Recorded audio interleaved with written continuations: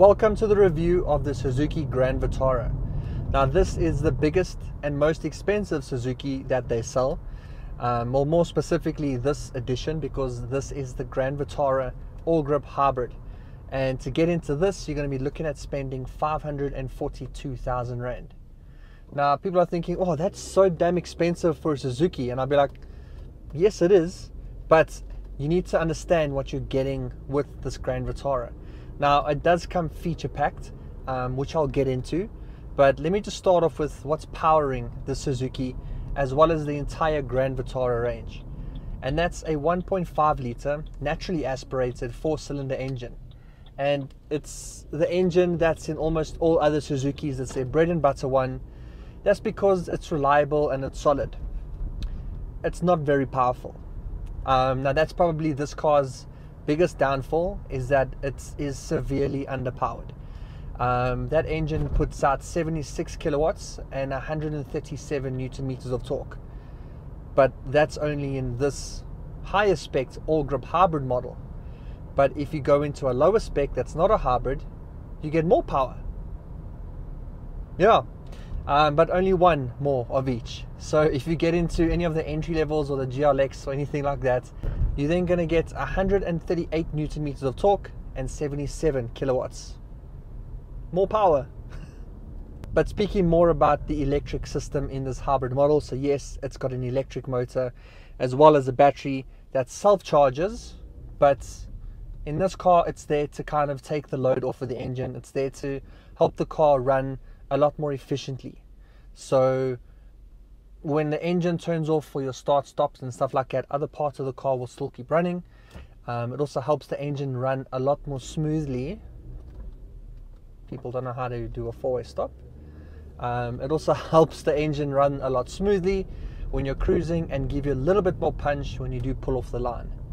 But that being said, it is supposed to be more fuel efficient, but I haven't managed to see that yet. So Suzuki do claim 5.6 liters per 100 Ks on this model, but I'm currently getting 7.5.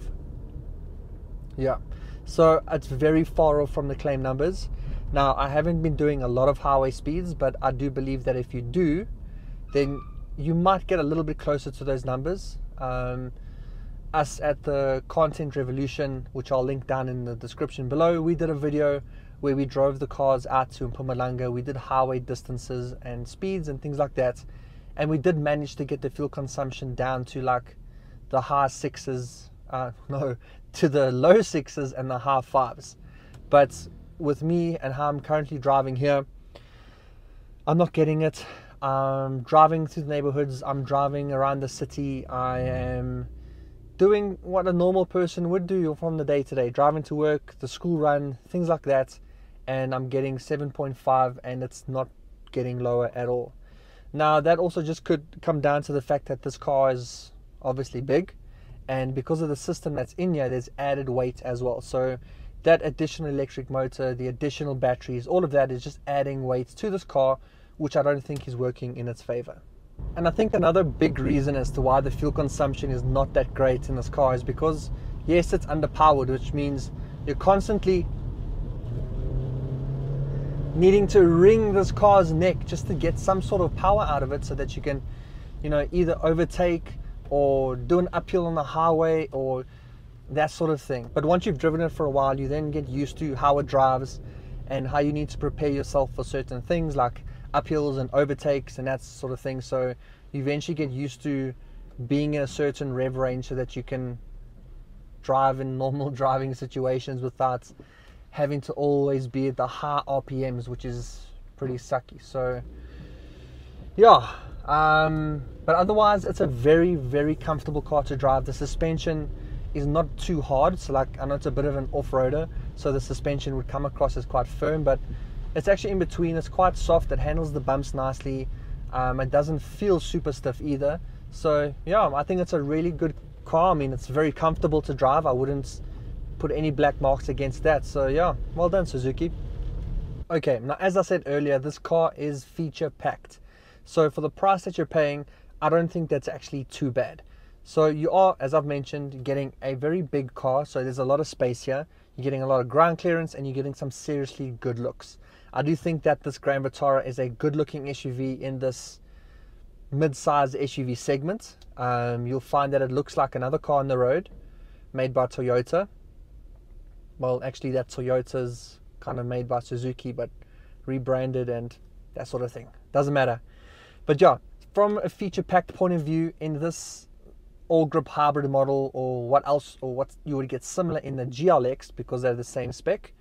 But in here you'll find a 9-inch touchscreen infotainment that comes with wireless Apple CarPlay and Android Auto and all of that. So yes, it's wireless.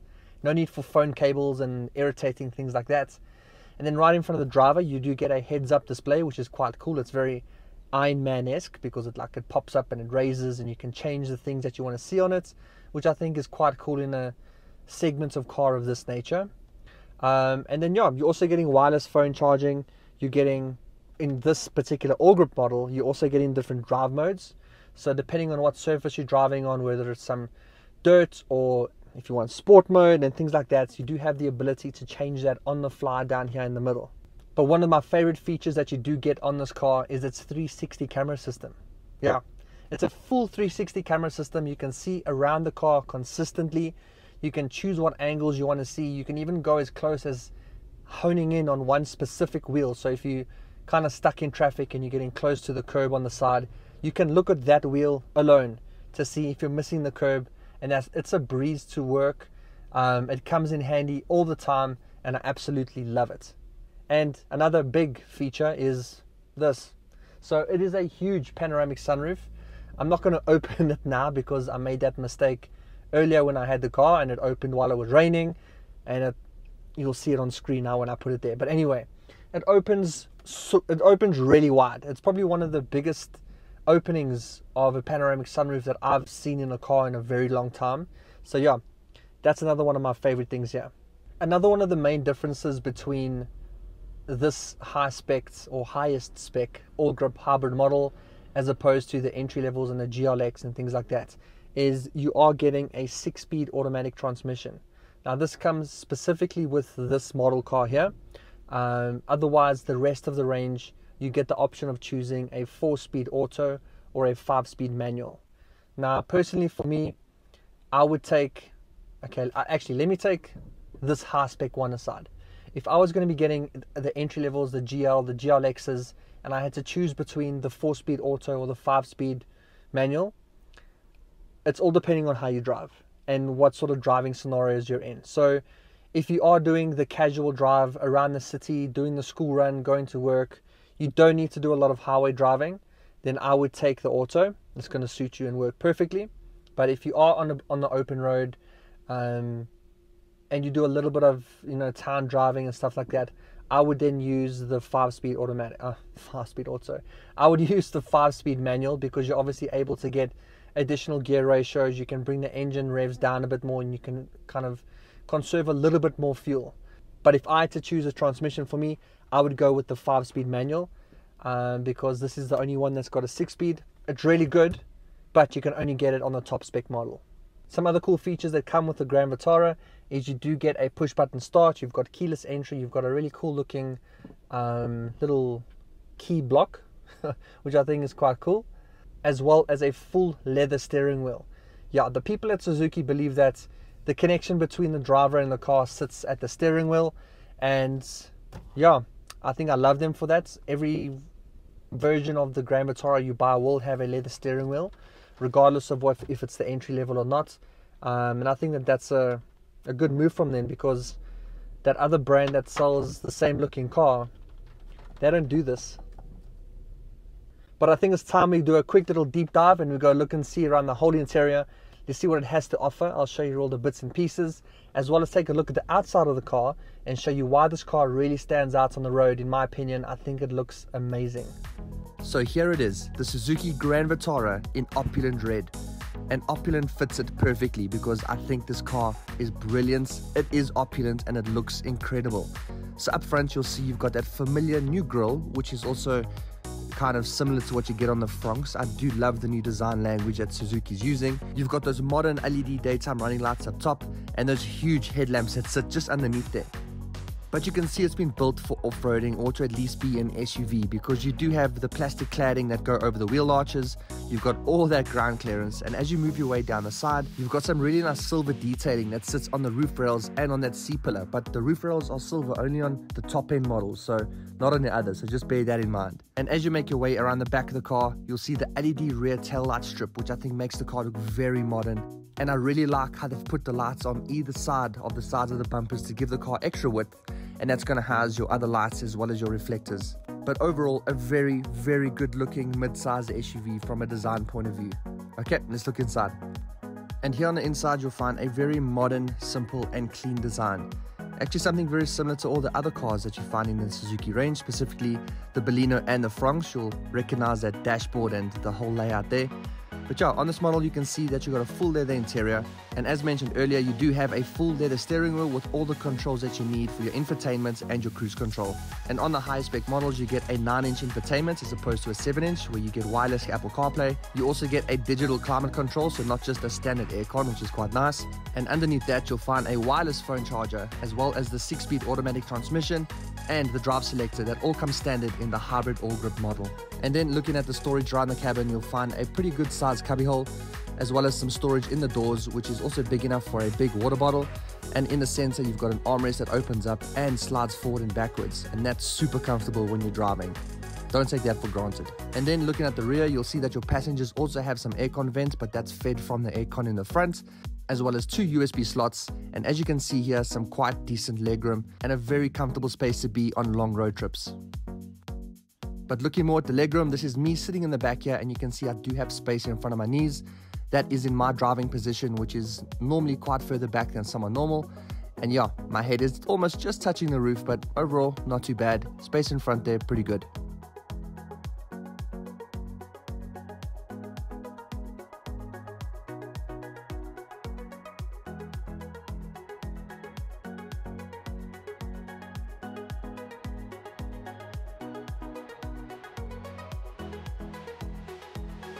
So while the Grand Vitara is really grand in my eyes, there's a lot to love about it, but there's obviously a few things that I'm not a major fan of.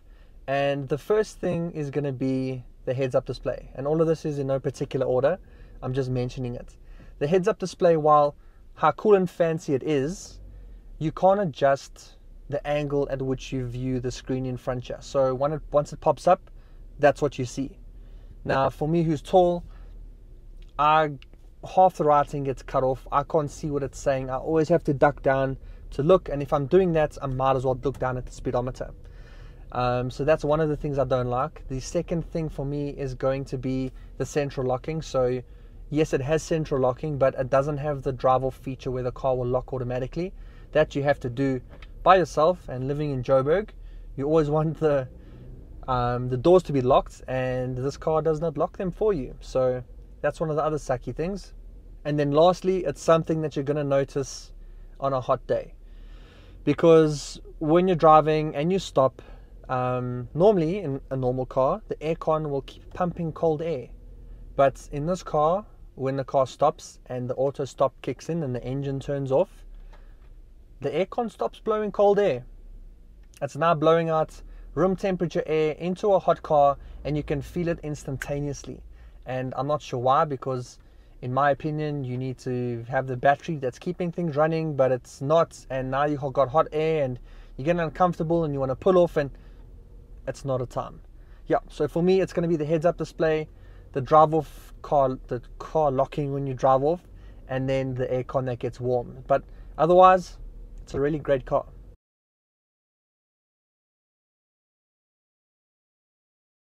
And if you're in the market for a Suzuki Grand Vitara just like this, then go check one out on changecars.co.za. They're a website that sells new and used cars, and they're approved by all the automotive manufacturers as well. And the great thing about Change Cars is they're also a one-stop shop for everything automotive. So you can sell your car there, you can buy a new car, you can see if you can afford a car. That's actually quite a cool feature. So you can actually go in there, put all your financial info, it'll tell you what you can afford per month, and it'll even show you what car options out there that you should look at. And the most important thing for Change Cars is their service guaranteed. Now, that's the whole reason you're coming to Change Cars, is because you're wanting great service from start to finish. Now, every single dealership that's listed on their website has gone through a vetting process.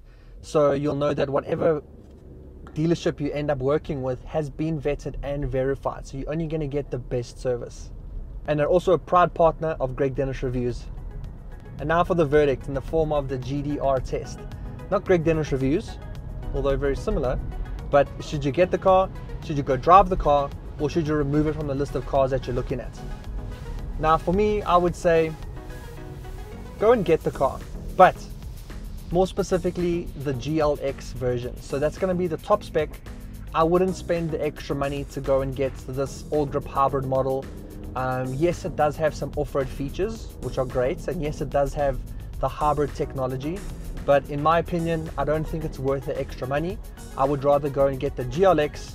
You're getting all the other high-tech features in here. You're getting all of the added coolness. You're getting the full leather interior, the panoramic sunroof, the big display, leather steering wheel, 360 camera, and you're probably going to get better fuel consumption too, because you don't have the heavier car to have to lug around.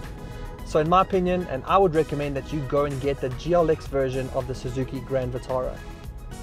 Thanks for watching another Greg Dennis review. I hope you learned a little bit more about the Suzuki Grand Vitara, and I was able to make your purchasing decisions a little bit easier. So yeah, if you did enjoy this, please really drop a like below and subscribe if you want to see more car related content like this. I do reviews and other cool stuff. And until then, I'll see you in the next one. Cheers.